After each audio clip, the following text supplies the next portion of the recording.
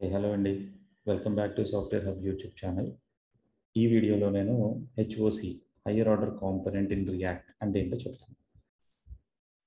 నేను already higher order component గురించి react.org website open చేశాను డెఫినేషన్ చూపించడం కోసం. ఓకే, జనరల్గా ఈ హయ్యర్ ఆర్డర్ కాంపోనెంట్ అనేది ఏంటి అంటే మనం రాసే కాంపోనెంట్ని ఒక ఇన్పుట్గా ఇంకో ఫంక్షన్కి, ఇది నథింగ్ బట్ ఏ ఫంక్షన్ అంతే. హెచ్ఓసి అనేది ఒక ఫంక్షన్. మనం ఒక కాంపోనెంట్ ఇన్పుట్ కింద ఇస్తే దానికి కొన్ని యాడ్ ఆన్ ఫ్యూచర్స్ యాడ్ చేసి దాన్ని మనకి అవుట్పుట్ కింద జనరేట్ చేస్తుంది అనమాట. కొత్త కాంపోనెంట్ని రిటర్న్ చేస్తుంది. అదే ఇక్కడ చెప్తున్నట్టు చూడండి, ఏ hire order component హెచ్ఓసి is an advanced technique. ఇది ఒక టెక్నిక్ అంతే in react for reusing component లాజిక్ని reuse చేయడానికి యూజ్ చేస్తాం. Okay, and హెచ్ఓసిస్ are not part of react API. ఇదేమి రియాక్ట్ ఏపీఐలో ఉన్న కాన్సెప్ట్ కాదు ఇది. ఇట్స్ జస్ట్ ఏ టెక్నిక్ అంతే, kind of a pattern. Okay, ఇక్కడ కింద చూస్తే మీరు they are a pattern that emerges from the react compositional nature. That's what. ఇదేంటంటే రీయూజబిలిటీ ఇంకా ఎంత బాగా చేయొచ్చు అన్నది యూజింగ్ దిస్ హెచ్ఓసిస్తో మనం చేయొచ్చు అనమాట. సో ఇక్కడ చూస్తే hire order component is a function. మనం ఒక జస్ట్ ఒక ఫంక్షన్ రాస్తాం and which takes A component as an input and returns a new component. అంటే కాంపోనెంట్ ఇన్పుట్ కింద తీసుకుంది, అవుట్పుట్ ఒక కాంపోనెంట్ అని రిటర్న్ చేస్తుంది. సో దాని యొక్క ఎగ్జాంపుల్ ఏంటో చూపిస్తాను చూడండి. ఒక సింపుల్ ప్రోగ్రామ్తో నేను దానికి ఒక ఎగ్జాంపుల్ చూపిస్తాను. ఇక్కడ నా థాట్ ఏంటంటే, నాకు ఒక ఇంటర్వ్యూలో ఫేస్ అయ్యాను నేను. ఇది వాళ్ళు ఏం ఎక్స్పెక్ట్ చేశారంటే ఒక కాంపోనెంట్ డిఫైన్ చేయండి హలో వరల్డ్ అని. అది నాకు అవుట్పుట్ వచ్చేటప్పటికి దానికంటూ ఒక పేరెంట్ డివ్ క్రియేట్ అయ్యి దానికి ఒక క్లాస్ నేమ్ పేరెంట్ అని రావాలి అని అడిగారు అనమాట. ఓకే, దాన్ని ఇక్కడ ఇంప్లిమెంట్ చేద్దామని ట్రై చేస్తున్నాను.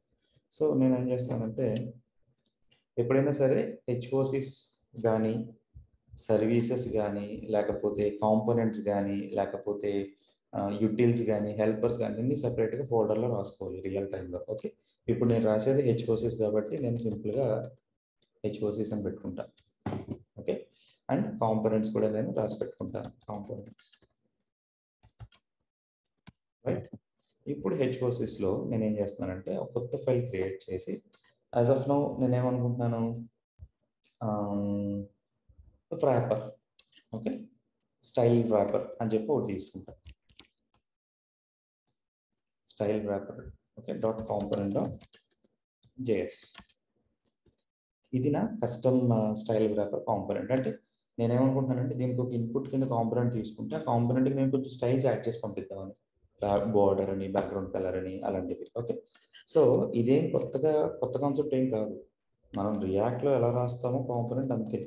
సో నేను దానికి ఏం చేస్తాను, react import from react okay and export default function కదా. నేను ఏం చేస్తాను, స్టైల్ ర్యాపర్ హెచ్ఓసి. ఓకే, యాక్చువల్గా మన స్ట్రక్చర్లోకి వచ్చారు. నేను డైరెక్ట్గా ఇలా రాస్తే మీరు కన్ఫ్యూజ్ అవుతారు. ఓకే, ఇది మన స్ట్రక్చర్. జనరల్గా నేను ఎప్పుడైనా యూజ్ చేసే స్ట్రక్చర్ ఇది. So export default style wrapper హెచ్ఓసి అనేది నేను ఇక్కడ పెడతాను. నాది ఎప్పుడు నా స్టైల్ ఇంతే. Okay, yeah. సో ఫంక్షన్లో I'm going to expect A component as an input. అంటే ఇక్కడ నేను ఒక హెచ్ఓసి కాంపోనెంట్ని ఎక్స్పెక్ట్ చేస్తున్నాను అంతే కదా. ఇప్పుడు ఇక్కడ నేను ఏం చేస్తానంటే రిటర్న్ అందులో ఒక కొత్త కాంపోనెంట్ని క్రియేట్ చేస్తాను. అది ఎలాగంటే ఒక class component. Okay, extends okay component. Okay, ఈ కాంపోనెంట్ ఏంటంటే ఇది, అండ్ ఇందులో render and inside I'm just giving a return and అందులో నేను ఏం చేస్తానంటే div పెట్టుకోండి. div కి class name I give it as a parent అనొచ్చు లేకపోతే బ్లాక్ అంటే. ఓకే, ఇందులో నేను ఏదైతే నాకు ఇన్పుట్ కింద వచ్చిందో ఆ ఇన్పుట్ని నేను ఇక్కడ రిప్రజెంట్ చేసుకుంటున్నాను. సో అంటే నా హెచ్ఓసి డిఫైన్ అయిపోయింది.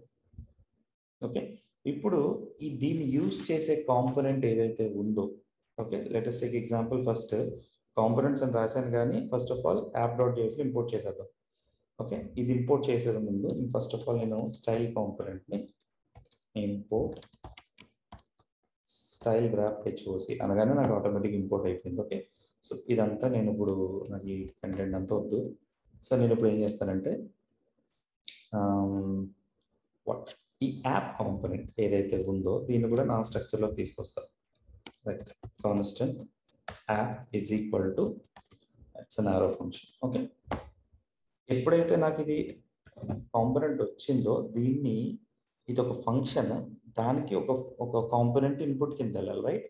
సో నేను ఏం చేస్తానంటే like this I will write. అర్థమైందా? స్టైల్ వ్రాపర్ హెచ్ఓసి అన్న మెథడ్కి నేను రాసే రిటర్న్ చేసే జేఎస్ఎక్స్ని కాంపోనెంట్ స్ట్రక్చర్లోకి వస్తుంది కదా, దానికి ఇన్పుట్ కింద పాస్ చేశారు. సో ఇప్పుడు ఇక్కడ ఇందులో క్లాస్ యాప్ అని ఆల్రెడీ ఉంది, నేను అదంతా తీసి సింపుల్గా h1 హలో వర్డ్ కొంచెం ఫార్మాట్ చేయండి, సేవ్ ఇట్, కంపైల్ అవుతుంది, డన్. వార్నింగ్స్ ఉన్నాయి కానీ ఎర్రర్స్ అయితే ఏమీ లేదు. ఒకసారి మనం బ్రౌజర్కి వెళ్ళి చూద్దాం. There you go, hello world. ఏమైంది, తేడా ఏం కనపడలేదు అంటే first of all go to inspect. మీరు అబ్జర్వ్ చేస్తే క్లాస్ బ్లాక్ వచ్చింది చూడండి ఇక్కడ. అంటే బ్లాక్ అన్నది నేను ఇక్కడ రాయలే, ఈ కాంపోనెంట్ని ఏదైతే ఉందో దాన్ని నేను స్టైల్ వ్రాపర్కి ఇన్పుట్ కింద పంపించుకున్నా. స్టైల్ వ్రాపర్లో నేను రాయాల్సిందంతా రాసుకున్నాను, అంతే కదా. ఇప్పుడు ఇందులో నేను ఒక చిన్న స్టైల్ సిఎస్ఎస్ పెట్టుకుంటా, ఏంటంటే style wrapper dot component dot CSS అంటారు. మీరు సాస్ రాసుకోండి, సిఎస్ఎస్ రాసుకోండి, ఏదైనా రాయండి, ప్రాబ్లం లేదు దాంట్లో. సో నేను ఇప్పుడు ఏం చేస్తానంటే బ్లాక్కి సంథింగ్ లైక్ ప్యాడింగ్ ఒక 10 పిక్సెల్స్ ఇస్తాను. Okay, background I give like కొంచెం ఏమన్నా బ్లీచ్. ఓకే, ఇదే కలర్ ఉంది పెట్టాను, కొంచెం బ్యాక్గ్రౌండ్ కొంచెం డిఫరెంట్ కలర్ కోసం. అండ్ ఇంకేం చేయొచ్చు, with I give like 300 pixels.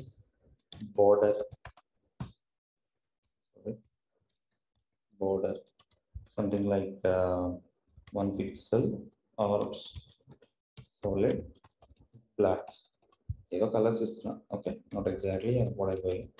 Border radius ఒక 10 పిక్సెల్స్. ఇది నా బ్లాక్ యొక్క స్టైలింగ్. సో ఇందులోకి వెళ్ళి నేను నా స్టైలింగ్ కూడా ఇంపోర్ట్ చేసుకుంటాను. Import dot slash style wrapper dot component css. Save, Google browser. C అంటే ఇప్పుడు దీంతో పాటు నాకు ఒక ఏంటంటారు ఇలాంటి స్ట్రక్చర్, అంటే ఇదే స్టైలింగ్ ఇదే బ్లాక్ లాగా నాకు ఇలాంటి మల్టిపుల్ కాంపోనెంట్స్ కావాలన్నాను అనుకోండి. ఎగ్జాంపుల్ చేయండి, నేనేం చేస్తానంటే హలో వరల్డ్ ఇక్కడ పెట్టను, కాంపోనెంట్స్లో నేను కొత్త కాంపోనెంట్ క్రియేట్ చేస్తాను. లెట్స్ ఎగ్జాంపుల్ బటన్ అనుకుందాం. ఓకే, బటన్ అన్న కాంపోనెంట్ క్రియేట్ చేస్తాను. అందులో నేను file button dot component dot JS, styling అంతా కామన్. ఓకే, సో దానికి నేను ఏం చేస్తున్నానంటే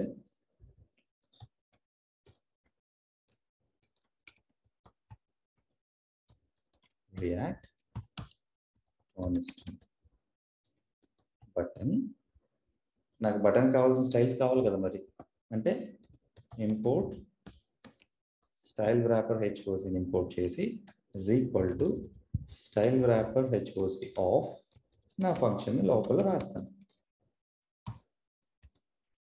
ఓకే, అండ్ ఇందులో నాకు కావాల్సిన స్టైలింగ్ రాసుకుంటా. And export default button.